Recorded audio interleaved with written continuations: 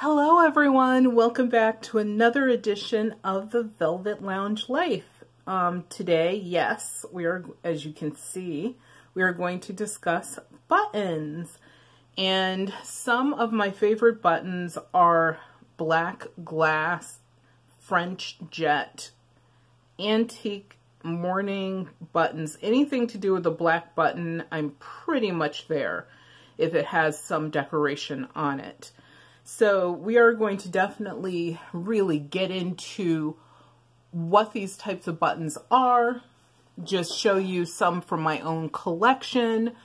I have at least, I'm going to say 2.5 more trays of buttons like this, but I'm showing you these in particular. I actually I picked and chose what I would show in this video. Because otherwise we'd be here for many, many hours looking at these. But these are some of my absolute favorites for several reasons. One reason is because of size. Some I love because of the shape, others because they were gifts to me from people. And I love the button itself, not just because it was a gift, but because of like either its shape, design, something else about it. Also, some I just adore because of the designs that are on them. And of course, they're black glass, super shiny, well-made, beautiful buttons. So one of the things that I want to cover immediately is what is the difference between jet and French jet.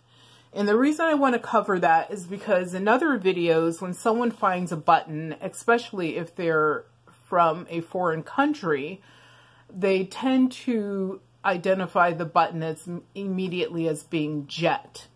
Jet is actually it's a softer material. It's basically charcoal is really what it is. And it's surprisingly super incredibly lightweight, unlike glass, which definitely will have more weight to it. Even if it's a small glass button compared to a jet button, you will be able to tell the difference because a glass button will definitely weigh slightly more. Jet glass, like I said, is something that is glass, whereas jet is a fossilized wood. So it's sort of what we in the United States and other countries call coal or charcoal. But what's happened is that coal or charcoal is so hard, you can actually carve and shape things from it. So the last thing is jet usually takes on a softer sheen or glow after it's polished, whereas jet glass is just super incredibly shiny, almost mirror-like. As a matter of, actually, look at this button right here. I will point it out. This one, that's definitely super incredibly shiny. Whereas jet, I mean, it's not glass. That's why it's not going to have that high polish or sheen to it. And of course, here in the United States, we mostly, obviously, have Victorian glass buttons that we look for that are hopefully beautiful, carved, molded. You know, they're used for everyday wear, or they're also used in mourning, which actually is something that follows Queen Victoria's era, where she made it okay to be fashionable and to have pretty things, even when you're in mourning and remembering those that you love. So sometimes they're called mourning brooches, or mourning buttons, which is M-O-U-R-N-I-N-G. And I mean, otherwise, not to be funny, but we wear them every day. So at this point in history, like, this sounds terrible, but people can wear jeans and a t-shirt to a funeral service, which I would not ever, ever recommend, but do what you must do if that's how you will get yourself through that process. But as far as, you know, wearing a specific piece of jewelry or a specific button, like, unfortunately, that era is out, unless we that like fashion, regardless of the era, we don't want to live in those times. We just like certain styles or fashion from those times. Then you could still take any of these and turn them into family heirlooms and use them for such occasion, whether it's joyous or maybe something that's a little more somber. So just something to remember, because some people are like, oh my God, that's so gruesome, or it's so macabre. No, it's not. It's part of life. And unfortunately, we today just, you know, sometimes don't appreciate these things or don't appreciate the ceremony behind them as, you know, other people did previously. So let's get into these buttons and what they are, and, you know, in some cases just why I have them and why I like them.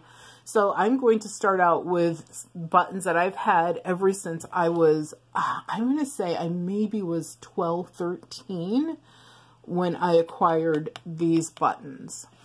I don't know if these buttons are still out in the world right now. I know that I actually had these on a card for a long time, and I'm talking decades, you guys, until the card just fell apart more and more every single year. And I finally just took them off the card and put them in this tray. Oh, something else really quick. People ask me all the time, you know, how do you store or display your buttons? Well, as you know, I display charm strings. So I don't really display individual buttons unless someone sends me a card of buttons that they created themselves. Then those actually are hanging up around my little studio here. And I'm looking at 1, 2, 3, 4, 5, 6 of them right now that are hanging up just to, you know, decorate, plus it adds inspiration, whatever. But as far as, you know, me acquiring buttons, I don't really like put them on those cardboard backings or anything like that. I just keep them in trays just like this. And these are actually Ferrero Rocher trays. And they come in, like, as far as I know, 2 different, maybe 3 different sizes. I only have 2 different sizes. They're made of this hard plastic, and they come with this insert for the candies, and they come with a lid, which is made of the same hard plastic. What I do, of course, as you can see, is I separate my buttons out. Then what I do is I cut a piece of large bubble wrap to fit the inside of the lid. And then what I do is I cover the buttons with this entire thing, close it up. That was upside down. Close it up and use the little tabs on the side to hold it in place. And what this does is if the buttons shift around or if I move the tray, when this lid is completely on it, the large bubble wrap keeps it in place. Now, something you do need to know is you will not want to store them long term with plastic over the top. If someone finds these, let's say in 20 years or so, this plastic may have deteriorated and may have even attached itself a little bit to these buttons. So something you should do is actually put acid-free paper on top of this, and then put your bubble wrap, and then put your lid. That's really the way that you should do it. And I am actually going to be doing that when I get the time to do it. So let's look at the buttons. So I have buttons in here because, like I said, they're buttons that I simply like more than the other buttons that I have, even though there's probably like another 15 or so I could have added to this, but at some point you have to have a limit. One of the first buttons I'm going to point out because I think it's really incredibly special, and just the architecture of this button is amazing. First of all, can you guess which one I am going to pick? Guess. And I know you can't see every button in here because there's some on the perimeter. I just couldn't get into the picture. I'm going to pick this button, this one that's like right in the center. The reason why is because this is a triple material Victorian button. It would be so expensive to create this button nowadays. It would be insane. What makes this button incredibly special is simply what I just said. It is actually made from 3 different materials. And not only is it made from 3 different materials, it's just the time, the effort, the way that they created and constructed this is so amazing. So what you see are 6 rhinestones in the center. And these rhinestones are not glued in. They didn't let the glass get hot and press them in. They actually are sitting each in their own little cradle, and they use crimpers to take the little prongs, so it's prong set, and to crimp them into place. And they've been in place like this for, oh my God, decades upon decades. And then what you see, of course, another material is around the edge is our beautiful black glass. And it's also faceted, which is awesome and amazing. And then what you see is this beautiful frame that this button is placed into. And then on the back, you can see where the shank is right there in the center, and I will remove this. And then what you see are these little prongs, not prongs, but little pins on the left and right side of the shank. Those pins are pushed through from the front. So there's a brass pin, you can see it right there, right in the center, right there. There's one on the left and the right side that's pushed all the way through. And then what they did is they bent that pin to the left and right side to hold it in place. And this has been held in place for probably, I'm going to say, well over 100 years, or about 100 years. This would be such an expensive button to make now. I mean, you could have them made, but it would definitely be something that's commissioned and would be a one-of-a-kind. Like, they wouldn't necessarily have a high production unless you were willing to pay for that. But this, just because of how it's made, the time, the effort, knowing that someone had to sit there and press those 2 little, you know, pins down, I just adore this button. I have so much respect for it and for what it, you know, how it's made. It's a piece of jewelry. I mean, basically, if you look at any of these, they're sort of like pieces of jewelry on their own.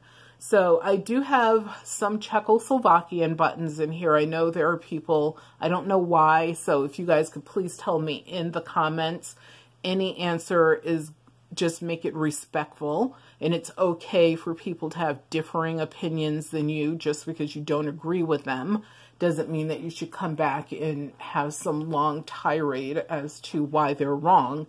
They're not necessarily wrong. They just don't agree with you.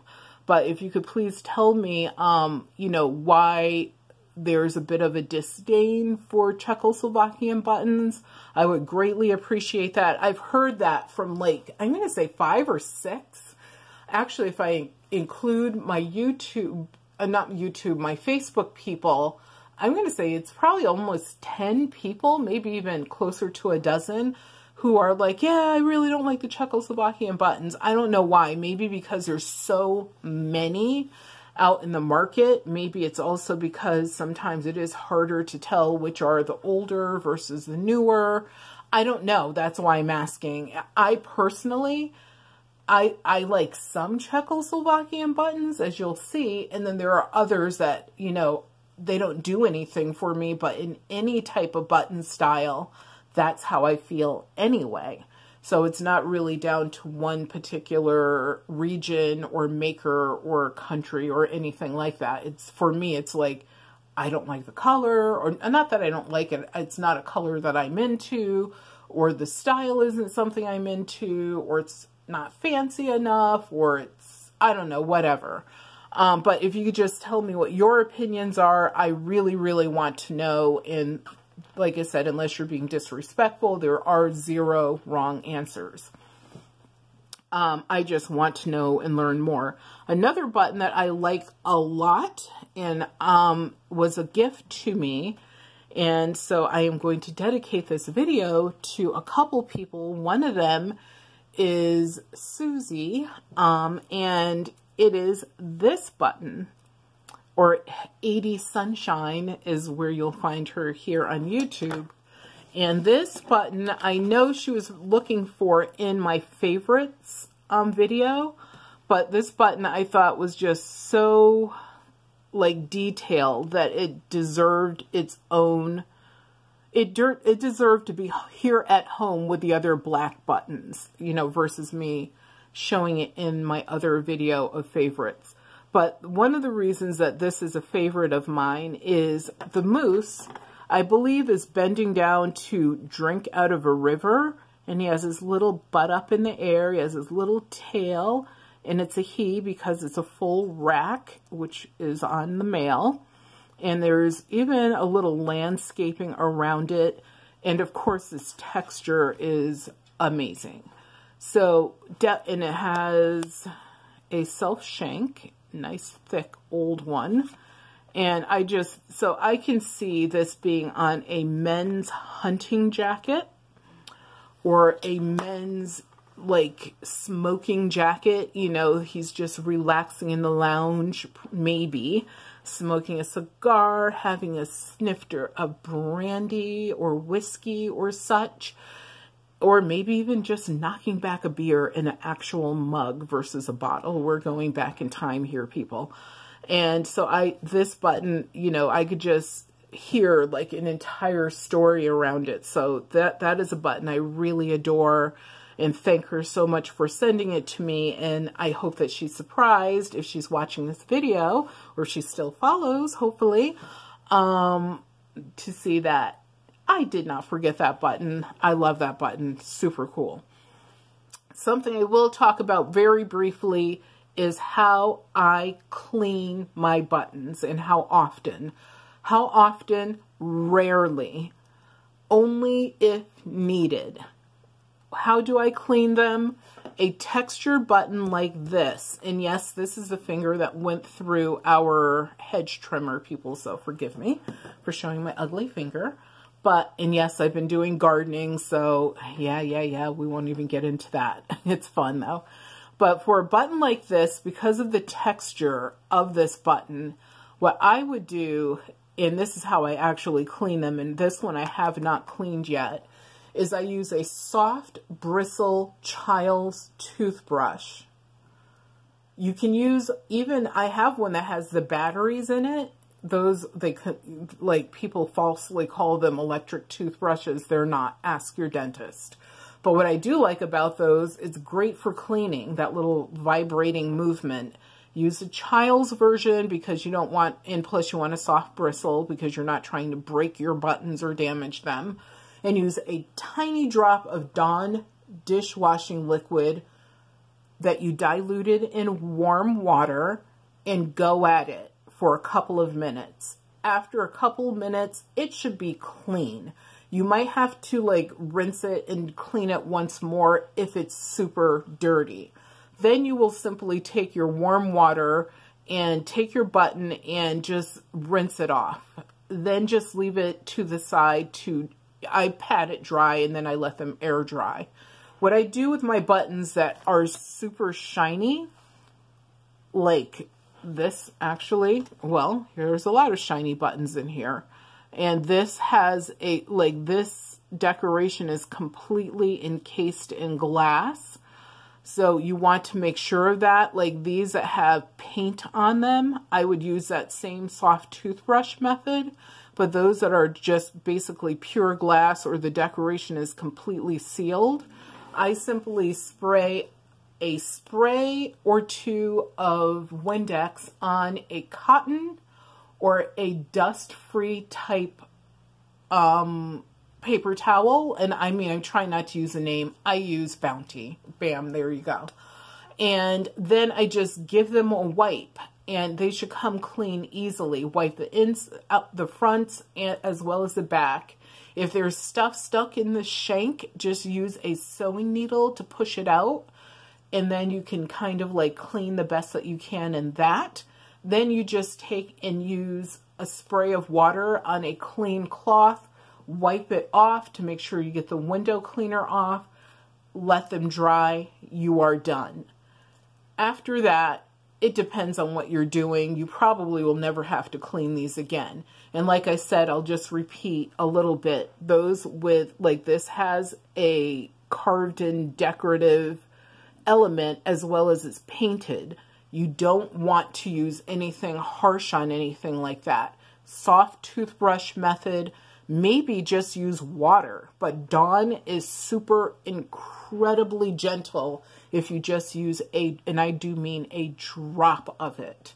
So, you know, the big squeeze, don't do that. Way too much. They use Dawn to clean animals that are damaged by human oil spills, so, and gasoline and other things. So that tells you how gentle it can be as long as you don't overdo it.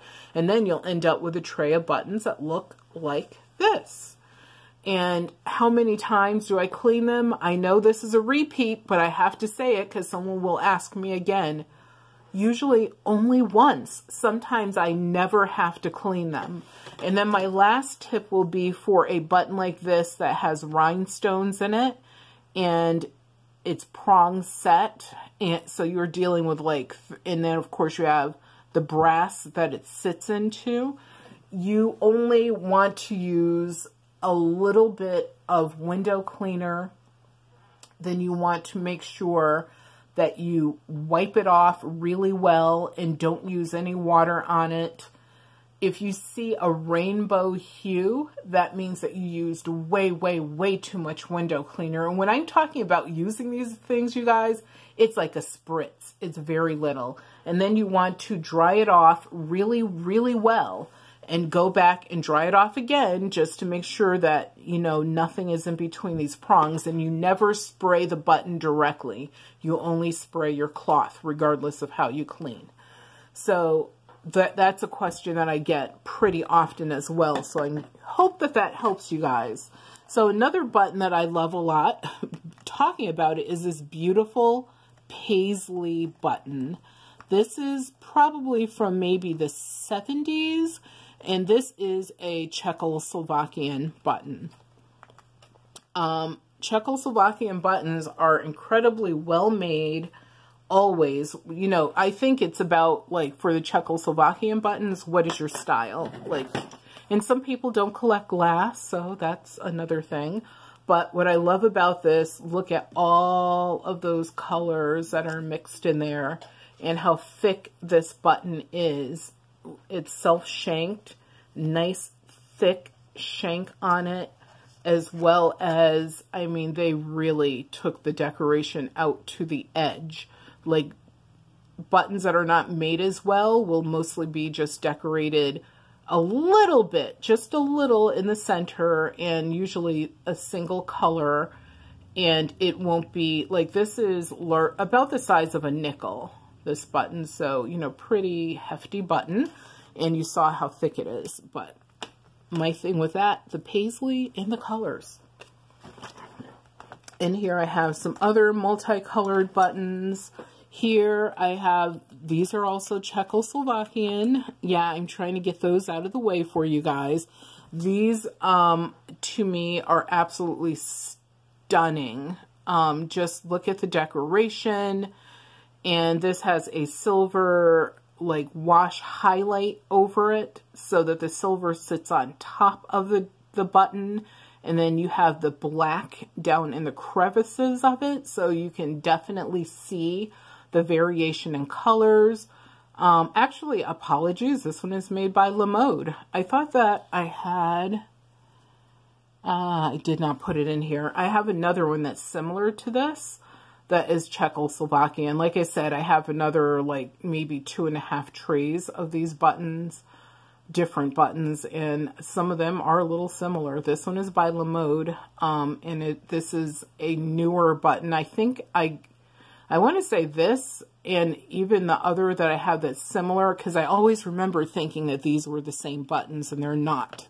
They're just made similarly, which is a lesson within itself, is that button makers will copy each other. I talked about that in other videos, like much earlier in my button series, is that you guys should know that, like, for example, the cult buttons that's a good example.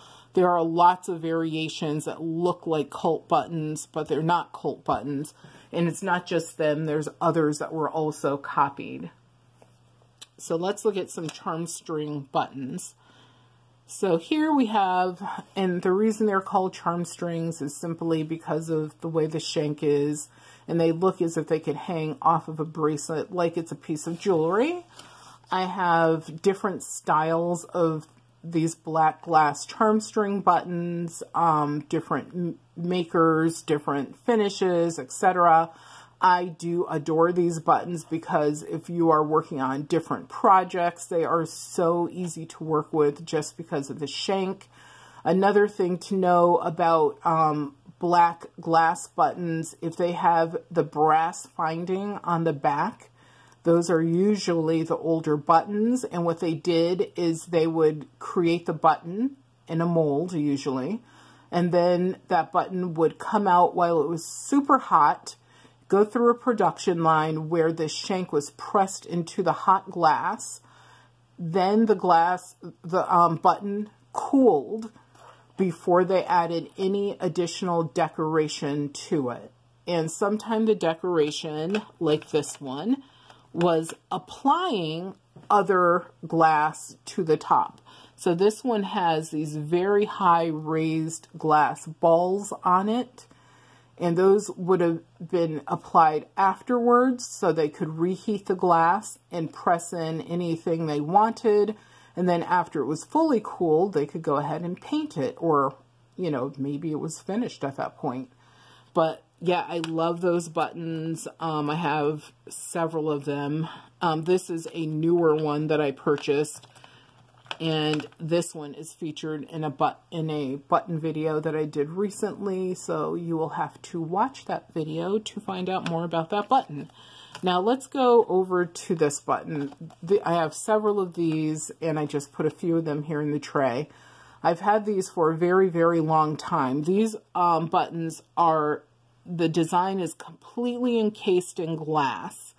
They have this beautiful edge to them. Once again, amazing beveling. And inside there's this foil created flower. It's like pressed down there into the glass. And then on the back, it once again has a very nice shank on it. And obviously buttons like this, hard to find. I've had these for a ridiculous amount of time, so long that the card they were on eventually just fell apart and I had to take them off of the card. And here they retire into this tray.